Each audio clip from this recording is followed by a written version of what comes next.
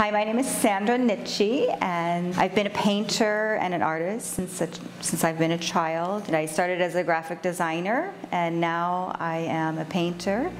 And I found my inspiration for painting when I moved to Mexico 5 years ago.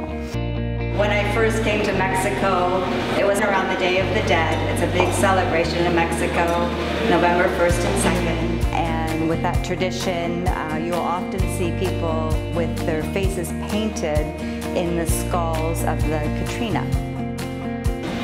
Ever since I saw Catrina, I was just enchanted by the beauty, but also the darkness, and making something that could be so sad and so awful, beautiful.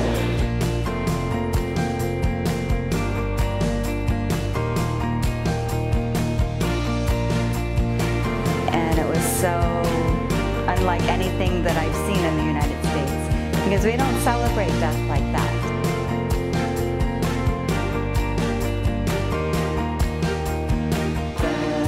The mask of the Catrina feels to me in a different level. It's sort of the mask that we wear, you know, the mask that we show, the mask that we hide.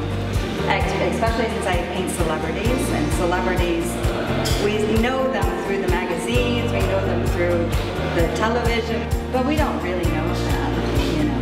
We don't know their souls, we don't know their intimate person.